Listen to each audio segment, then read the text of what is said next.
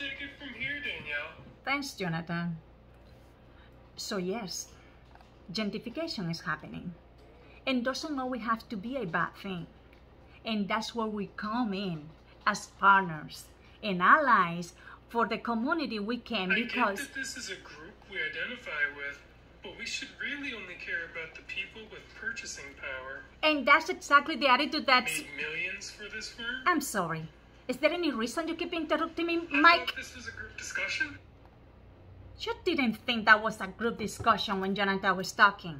So I would appreciate if you didn't interrupt me anymore. Now, as I was saying, gentrification is a process